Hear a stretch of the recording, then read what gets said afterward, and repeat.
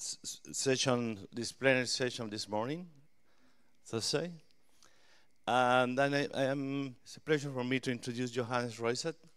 Johannes got a bachelor master degree in Norway on civil engineering and environmental studies, and then a PhD at Berkeley in between civil engineering and electrical engineering. And Polak was one of his advisor.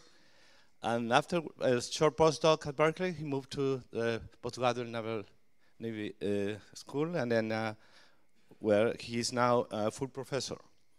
Johannes has been contributing in several areas in civil engineering, but at the same time as optimization, stochastic optimization, and with the excellent paper on reliability, risk analysis, and convex analysis in general, and more recently, also in convex stochastic optimization.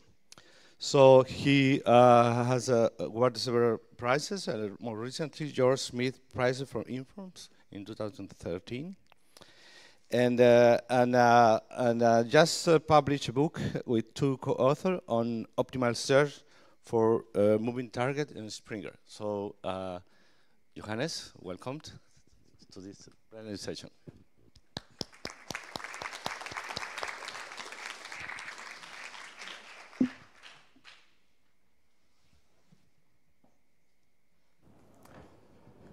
Okay, good morning everybody, and thank you to the organizers for this fantastic conference. Really enjoying it here.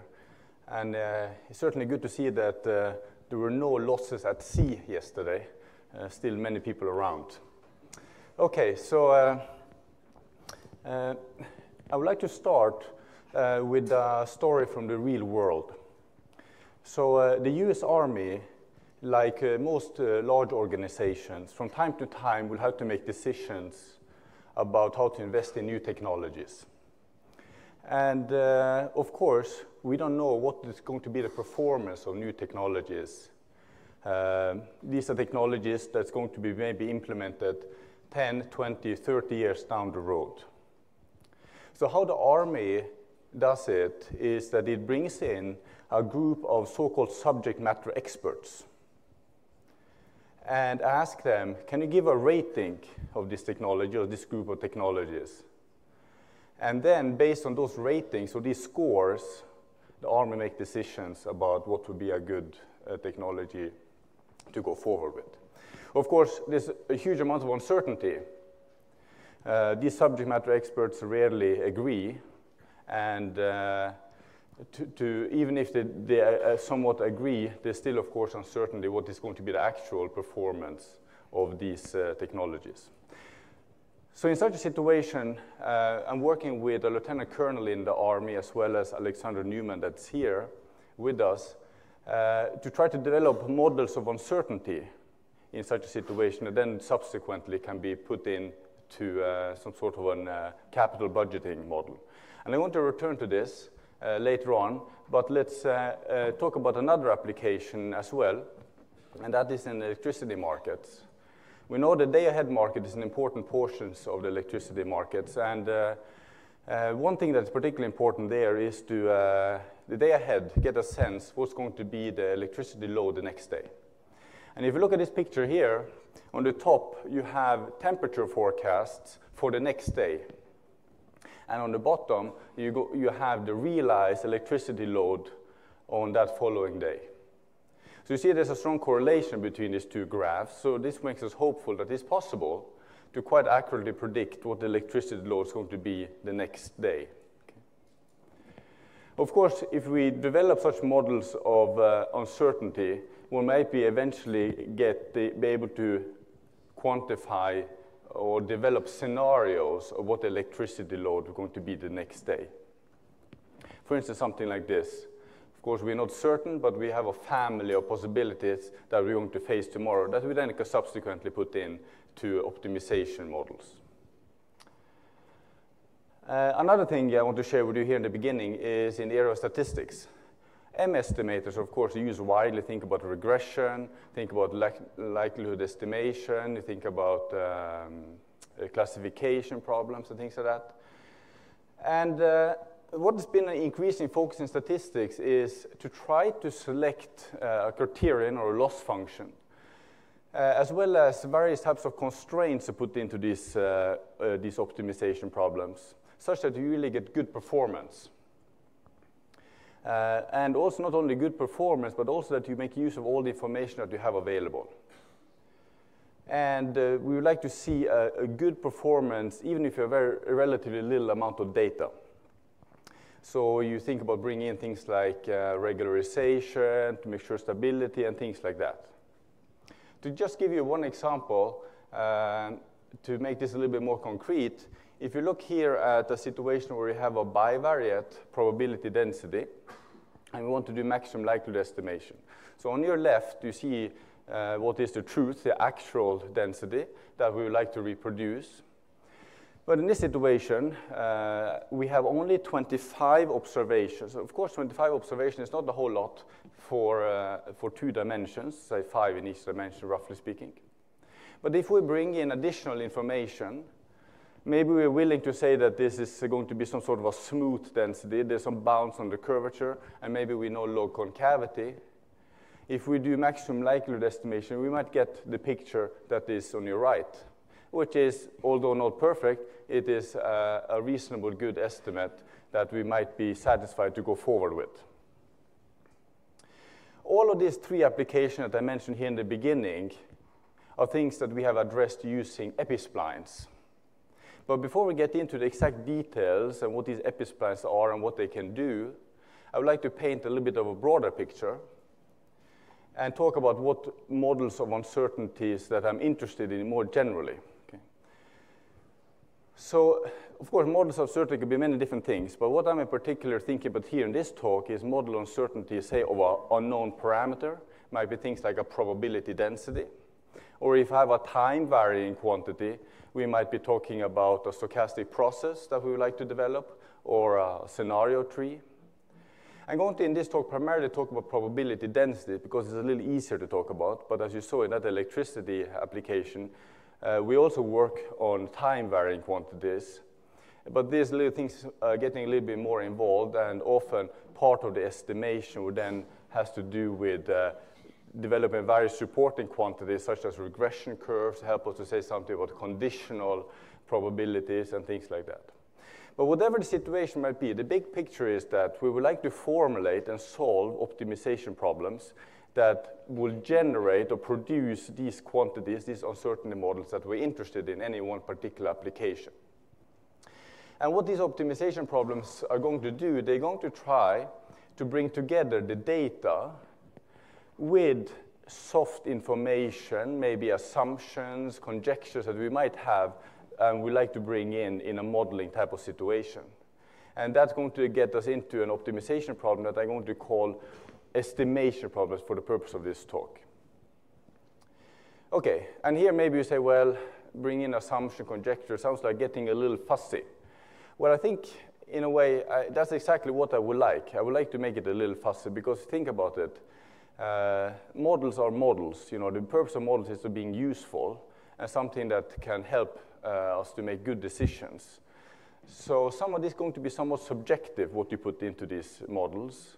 But we hope that we'll be able to verify them, maybe cross-validation, or go back afterwards and look at what's actually going on and make statements about what is the quality of these models.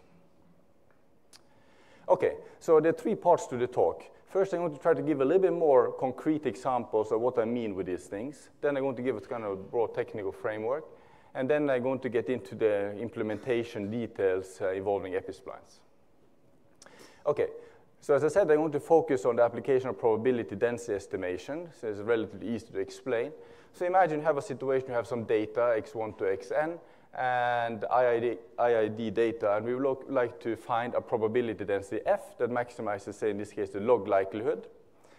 And maybe the data that I have are these green stems, so 10 observation, in this case, from an exponential probability density. So if I carry out this maximization, you say, well, I'm going to get something useful. Well, if I do this, I'm actually going to get something rather silly. And this is no surprise, of course. Maximum likelihood brings up the density value at the point of observation. So this is an unbounded optimization problem. Okay? So it's not very well posed. So we need to bring something else in to get something meaningful. So suppose, for instance, we can assume a non-negative support, maybe something about the smoothness, something about the curvature, that we're willing to put in as constraints in this maximum likelihood estimation. Then we might start getting something that looks a little bit more reasonable. The red line will then be maybe what we get. But of course, if I present this red line to even somebody that is not very trained in statistics, particularly if that person is your boss, it might very well be your last day at work. Because there are few people that will think that actually the phenomena that we're dealing with has this probability density. And of course, anybody that's heard about overfitting, we see this is certainly some sort of element of overfitting going on here. So it would be natural to think to bring other things into your model, maybe log concavity, or maybe some bounds on the slope, and then you get something like this. So this is a maximum likelihood estimate that has accounted for various types of additional things. And this might be something that you feel comfortable with working with, and maybe you can go back as you get more data later on to validate this, this model of uncertainty. Okay, let me give you some formulas for maybe some more complicated situations and see how we can also handle them in this type of setup. So we're still in the business of maximizing the log likelihood, and remember we had a bunch of constraints that we're bringing in. But suppose we have a situation as follows. Maybe we observe noisy data. So remember X, that's the real thing we're interested in. But then it turns out we actually have observations of Y, which is X plus some independent noise. We know, of course, that if I have a lot of this data, it is easy for me to develop a density estimate of Y. So let's call that Fy hat, that's the density of Y. And we also know that the density of Y is going to follow the convolution integral involving the density of X and the density of the noise. And if I write it out, it's going to be something like that. And of course, I can put this in as a constraint in my optimization now, so that I only like to look at densities of X, that are denoted by F, that satisfy this constraint, and maybe allow a little bit of a wiggle room because, of course, there's estimates involved. So this will be one example to bring in noisy data as an additional constraint.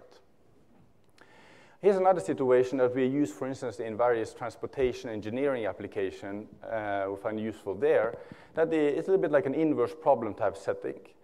Again, we're observing Y while we're still interested in X. And Y is an output of some system takes X as input. So then we might do some sort of moment matching. If you have a lot of Y's, we certainly can compute the qt moment of these Y's. And I can compare that with what is another formula for such moments, which is, of course, is this, where the integration is using the density of X, which is F. Of course, that is the one that we're trying to find. We're trying to find F. So now this becomes an additional constraint on what F should satisfy. Okay. You see, there's a lot of richness one can put in there in a relatively complicated situation, and there are many more examples, of course. Okay. So these type of situations, what type of mathematical framework can be useful to try to analyze these things? And of course, there are several challenges. On the computational side, we're looking at finding a function, so certainly there's infinite dimensional there. We are saw examples of where we have an infinite number of constraints in the convolution case. And we also certainly have integrals showing up here and there, and you saw examples of that as well.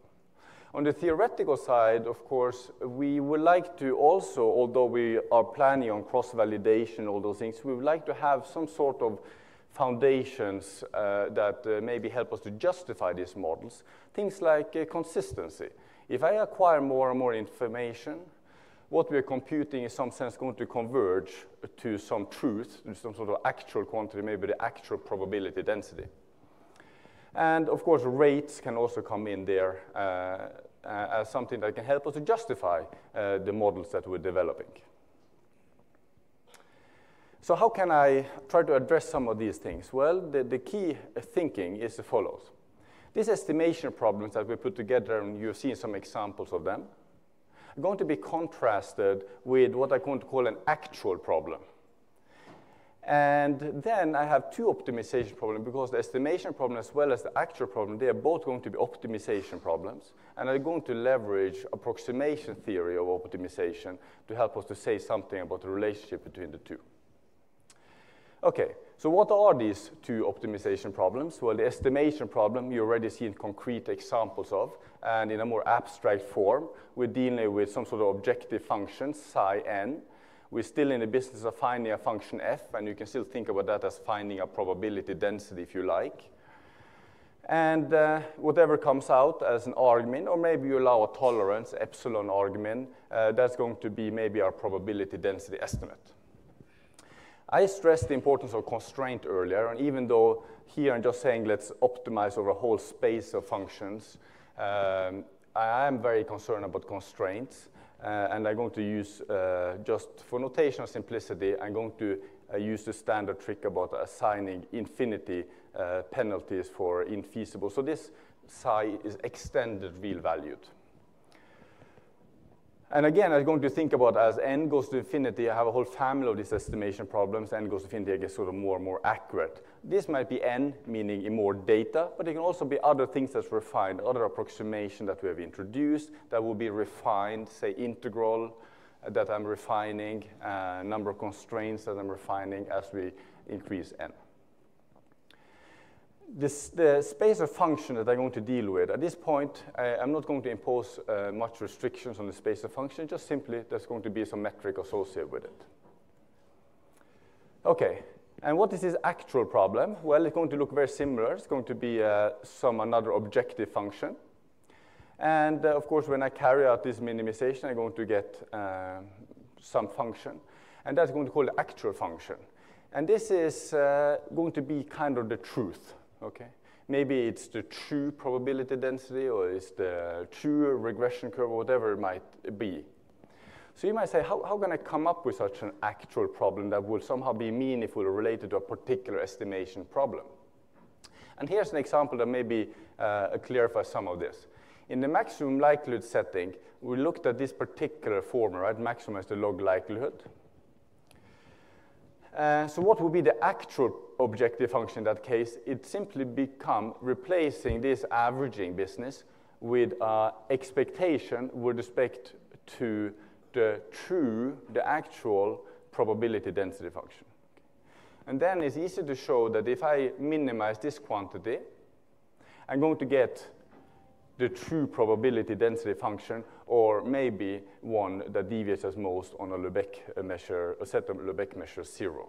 So basically, if I'm minimizing this thing here, I'm actually going to get the true solution. So I can indeed make a comparison between these two. Okay. So what will be tools that we can bring in now to try to make a comparison between this approximate problem, this estimation problem, that we can think about some sort of an approximation, to the actual problem? Epiconvergence is going to be the key tool for consistency. Okay. So what is epiconvergence? Well, that's of course well known. If this objective function epiconverges to this is the requirement to satisfy. Let's here focus on what is the main consequence of epiconvergence. And it's indeed this consistency. Okay, so if I have epiconvergence of these objective functions, and I have some solutions from the estimation problems, and you can think about this as maybe your estimated probability density, if you like. And if these estimates converge to something, call it F naught, that at F naught must be an optimal solution of the actual problem. Remember, optimal solution of the actual problem is a true probability density. So indeed, you have the convergence that you like, that as you get more and more information, you had convergence towards the truth. Okay, let me maybe give you a concrete example of a situation that I think is somewhat interesting, where we use this exact type of epiconvergence. So this is a problem that is of significant interest in statistics now, is high-dimensional problems. So we have in a regression setup, we're observing some y's. I'm sorry, we have some data y and x's, and we think they're coming from such a type of regression model. And of course, what we do in regression, we like to compute the regression coefficient, the betas. And in this setup, beta is a p-dimensional large vector. And we also put in a regularization, L2 regularization in this case, which we know have some beneficial properties. Okay, so what I'm particularly interested in here is what happens if we are in high-dimensional situation. That means that the p, the number of explanatory variables, becomes very large. In fact, the ratio p over n is the number of data points I have, it tends not to 0, but to a finite number. Okay? So this is, of course, helpful to start to study very large dimensional problems. And I'm also particularly interested in what happens as I deregularize by making this regularization parameter lambda n becomes smaller and smaller. Okay? So one way to look at this problem is the following way. You know, this vector of a regression coefficient become longer and longer. So we just put this into a space of vectors that are infinitely long, countably infinitely long, and we're going to limit ourselves to such long vectors that are square summable. So this space script f that I'm looking at, in this case, is simply going to be the L2 of square summable sequences.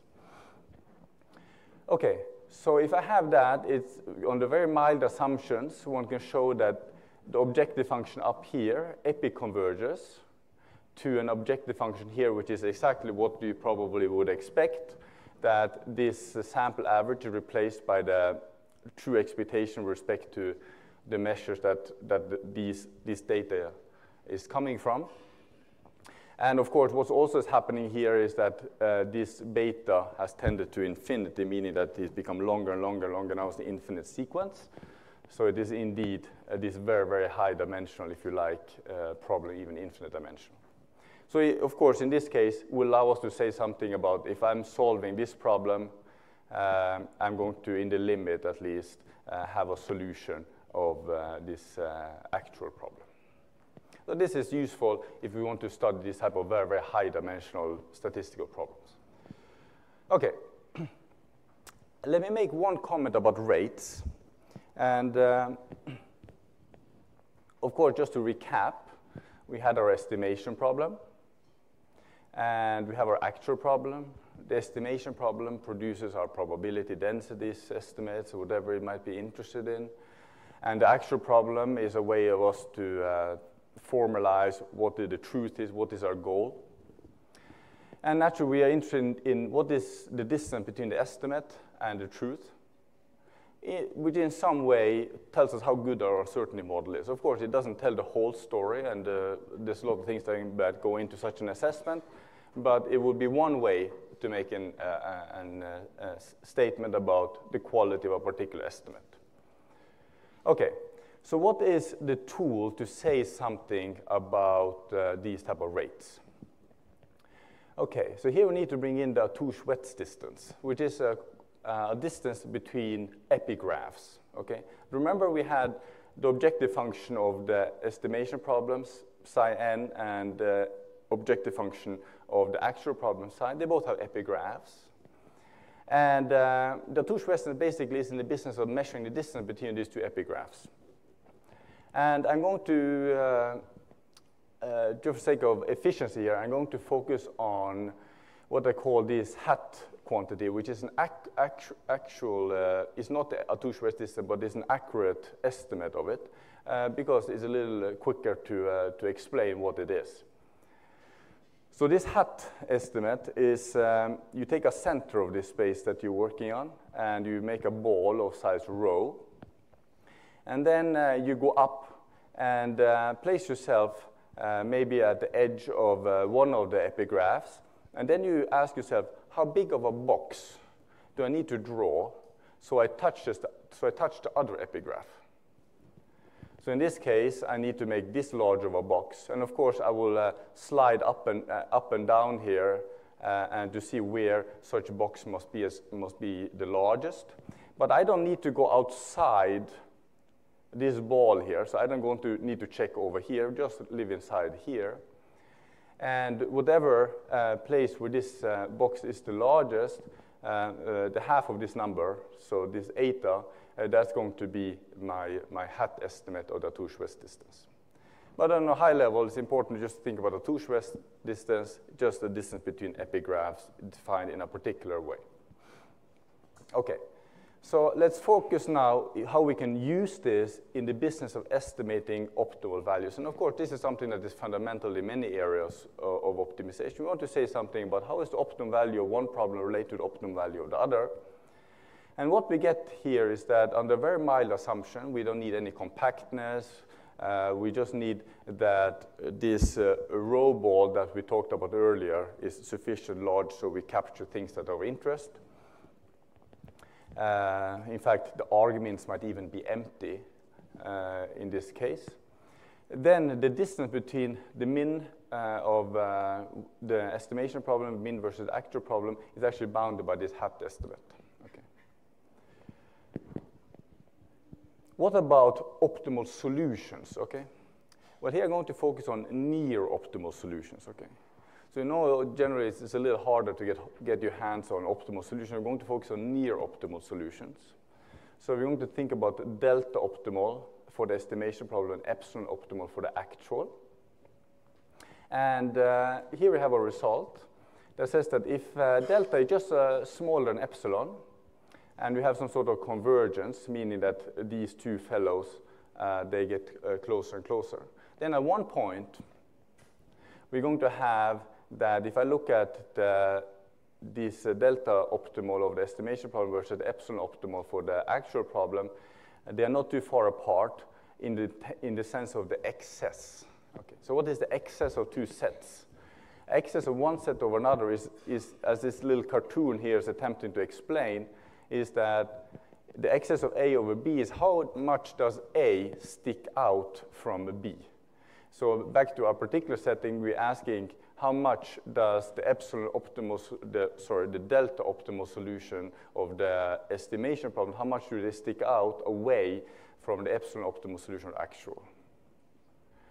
And it turns out that that is again bounded by this hat estimate. So we know that any of these delta optimal solutions, they are not going to be far away from some of the epsilon optimal solution of the actual problem. And this is a sharp result, meaning that you can find instances where indeed you have equality here. Okay, so that was something to say about rates and the convergence and this, that. Now focus on the computational aspect.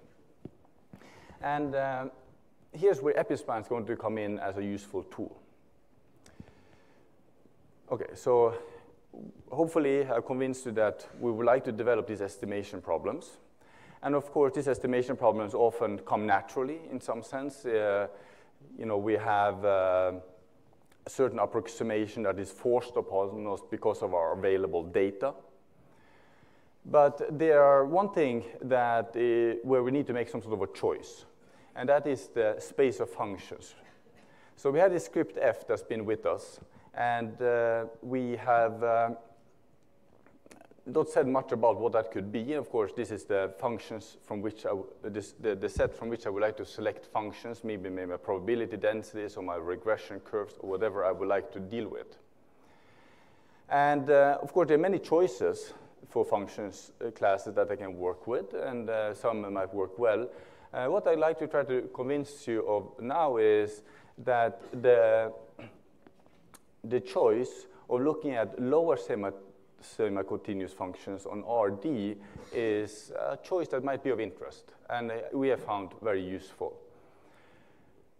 So imagine now, for instance, if I'm going to try to find a probability density in one dimension, I'm now talking about basically saying that probability density can be a lower semi-continuous function on R. Okay. So so let's say a little bit about this space and see if it's even meaningful to get started working with it. First of all, we need to put a metric on this space, and we're going to here use the Atouche-Wetz distance again. It's important to realize that this Atouche-Wetz distance here is used in a second context. Not, we used in another context earlier. Okay, so here comes in a second way. So it's not the same thing I'm talking about, but it comes in a second way. Okay, so what do we know about this space of lower semi-continuous function? It is not a linear space, but we have a lot of other things that we think are useful. It is a cone, it's a complete separable, it's properable, we know it's metric entropy. But maybe from a practical point of view, a large advantage is that it's a flexible class. There's a lot of things that can model by lower semi-continuous functions. For instance, you can make use of the plus infinity feature when you do nonlinear transformation that we do from time to time. We have things like compactness of the balls in this space, which is, of course, something unusual in infinite dimensions. We have compactness of these balls, which allows us to say something about the existence of estimators maybe a little bit more easily than otherwise. And there are other reasons that maybe I don't need to elaborate on too much now. But of course, the fundamental question here on the bottom is, now I've settled on working with the lower semi-continuous functions, but how should I even compute with this? We need to construct some approximations. Okay? So this is, up to recently, was an open question, how will we approximate lower semi-continuous functions? Okay. And that is where these Epi-Splines come in. So Epi-Splines are simply piecewise polynomial functions that are lower semi-continuous.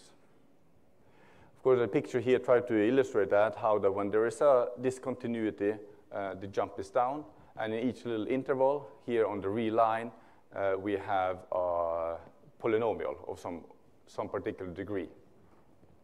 Of course, we can define this in higher dimension. In fact, here I'm trying to illustrate, I guess, in 2 dimensions. We even have infinite dimensional versions of Epi-Splines, but we don't need that here.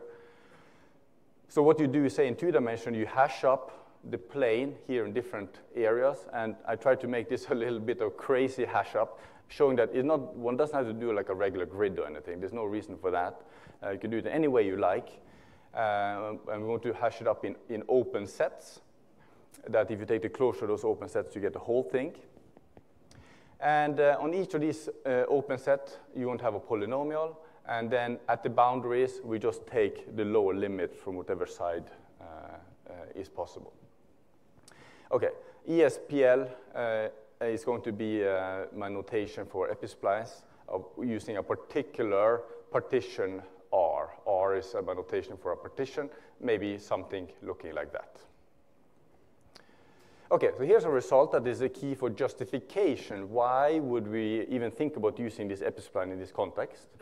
And the result is that if I have a refinement of these meshes, and here I'm going to wave my hands a little bit. What is a refinement? We have, of course, a technical definition of it, but basically, we're thinking about these boxes becoming smaller or these sets becoming smaller, okay? But of course, if I'm going to hash up the whole of RD, there's always going to be some boxes on the side that are going to be very large. So I'm not going to insist on having a uniform mesh, which of course would not have been meaningful if you have an unbounded set that you need to mesh a partition. So there's going to be some sort of a local refinement. That's sufficient. So if you have such a local refinement, then the Epi-Spline defined such local refinement, they're going to be able to approximate to an arbitrary level of accuracy any lower semi-continuous function. Of course, what I'm saying here in an informal way is that the Epi-Splines are dense in the space of lower semi-continuous functions using this particular metric of Atouche-Wetz distance. Okay, so can this translate now into something useful? So here's an immediate corollary that if I now have made a commitment to optimize over lower semi-continuous functions in the actual problem, and in the estimation problem, I'm going to be optimized over Epi-Splines. And here you might say, well, what happened to the Epi-Splines here? Well, I'm going to do the good old trick that I'm going to use the indicator function to assign plus infinity when I don't have something that is not lower semi-continuous. Sorry, there's not an Epi-Spline. So this estimation problem is just in a maybe a cumbersome way written as an optimization problem of a lower semi-continuous function that's being penalized if you're not an Epi-Spline. Okay, so here you have what you hope, and that's a direct consequence of the previous theorem, that indeed you have these estimation problems now epi-converges to the actual one as you get a finer refinement of this partition. Okay, so this provides a justification why if I solve a problem with Epi-Splines, I am indeed going to get good solutions, at least in some sense, relative to the actual problem that I was interested in. Okay, what about error bounds? You know, can we say something about rates? Of course, we could do that, and now it has to do with how large are these pieces of this partition. And we can measure that in a certain way, called a mesh size. And then we get actually an estimate of this hat guy. And remember, what was this hat guy? It basically was the one that controlled how far are the optimal solutions apart, or the optimal values, as well as the near optimal solutions, okay? So if you can get your hand on that hat guy, you're basically able to say something about how good is your uncertainty model relative to the truth. And here you see what you expect. There might be a result like this, where you have one component that has to do with difference in the objective functions, and then there's one that has to do with how big mesh you have, how you refined your partition, and that will tell you, introduce an additional error that, of course, you can drive down to 0 if you just hash up this space in a finer way. Okay. What about the implementation of these things? Well, here is, I'm going to just talk about a simple case, first order Epi-Splines. So now the pictures are straight lines. And just doing one dimension to keep it simple. So then, of course, I can represent such function, you know, using this affine function in each little interval. So the question is now, from an implementation point of view, it's going to be easy to optimize now over these coefficients that, of course, determines completely these graphs. So now we're going to be optimizing over these A's.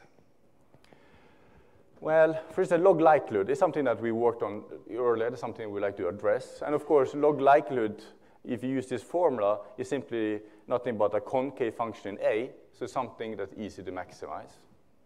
What about this inverse problem that we looked at earlier, where we did this moment matching? At least if we pass to numerical integration, that we get something like that. Again, you see this is actually can be translated into a linear constraint in the A's. So not always, but it turns out that many of these applications that we worked with, it turns out there's a convex optimization over these coefficients A, and is relatively easy to carry out this process of fitting or finding a probability density or whatever you're interested in if you set yourself up in this manner. Okay, why don't we return to this guy? Remember, by the way, this fellow here, what he's doing, he's looking into one little screen here. So this is one of the technologies they're looking into, which has to do with virtual reality.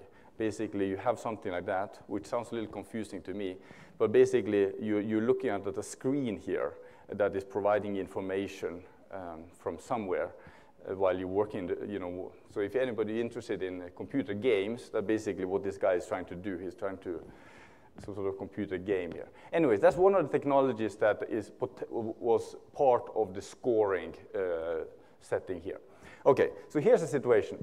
We have 39 subject matter experts called SMEs for short that score every technology between 0 and 100. There's 60 technologies in this particular setting that actually was an experiment that was carried out in 2014. What I'm interested in is what is our knowledge about a particular technology. Of course, I'm going to repeat this for all 60 technologies. And I'm going to try what is the knowledge about the future performance of such technologies. And I'm going to try to make an estimate of a density using maximum likelihood fit. You use second order Epi-Splines. I'm going to bring in, as I talked about, various types of assumptions about what these densities should look like. And I might very well, for one particular technology, get this picture here. The black line is the Epi-Spline. And here's the scores between 0 and 100 is the range, right? So you see that it's most likely to a relatively low score, this particular technology. Of course, one can fit a probability density in many, many different ways. And here are some alternatives, say Gaussian, kernel, beta, who knows what you want to use. But of course, all those things, they don't allow you any flexibility to build in other types of things. You basically get what you get from the data directly. So working with the Epi-Spline allows you much more flexibility to build probability densities that you think are reasonable. Okay. Actually, it turns out that these 60 technologies were not only scored by one number, but actually in 3 categories, depending on how they could help the army in different types of ways. So actually, we don't build those univariate probability densities saw in that previous picture, but actually 3-dimensional joint densities over those different categories of scores. Okay. So actually, we have 60 3-dimensional densities that makes up what we think about as an uncertainty model about the capabilities of these 60 technologies. And one can do is, one can maybe try to compare with what the Army is doing currently. And of course, as you can imagine, they're not doing anything sophisticated. They simply take the SME scores for each technology and average the numbers, and that is the number they're going to use. And what we're going to do, we can put this in some sort of a capital budget, like some sort of a knapsack problem, and figure out under these specific ratings, scores for the technologies, what would be the best thing. If we just simply take the average of the SME as the value that we think these technologies are going to have. So that's what we're going to call the benchmark plan, okay, the benchmark investment plan. And here is one picture that really shows why it's important to say something about uncertainty. And this is probably a welcome picture in this audience. First of all, this black triangle on the bottom. The black triangle on the bottom is saying what, if I just simply take the average of the SME scores, this is what the number those averages think this particular benchmark plan is going to generate. Total over the 60 technologies. So it's a little bit, so it's a total score over 60 technologies. Many of them were not even invested in because we don't have the money for it maybe. But this is what we think that might be.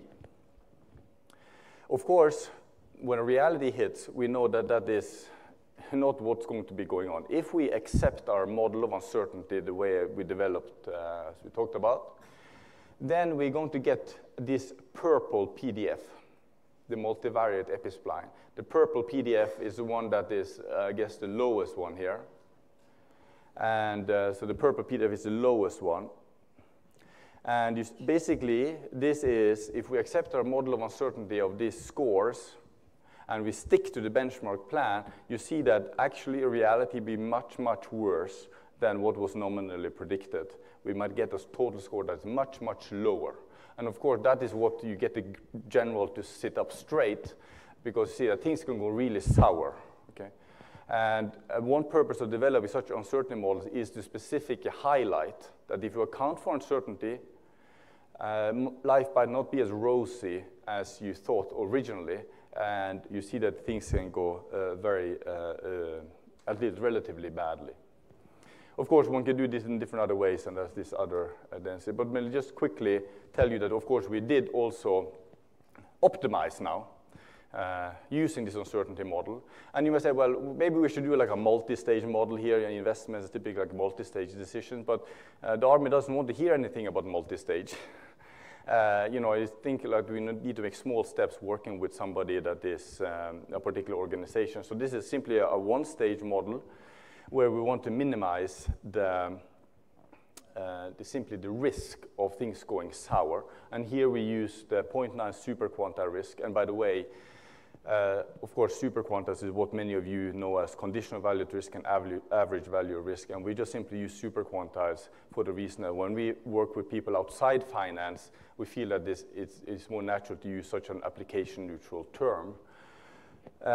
So if we try to use that as a criterion in our knapsack model, of course, we get the picture that is, to some sense, the money slide, is that if I compare this benchmark design that was obtained, then benchmark plan that was obtained just in a deterministic way, with the one optimized where we deal with risk, we get indeed this type of improvement that you see that we like to move to the right, and you see that the optimized, the pink PDF has moved to the right. So actually in this case, even though we only worked on the lower tail and worked on that, bring it up, actually the whole PDF came up. So even the mean performance improved by optimizing the risk. And I think I better stop here and open for any questions. Thank you.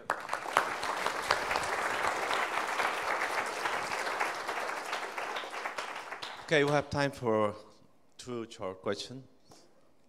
Comment? No?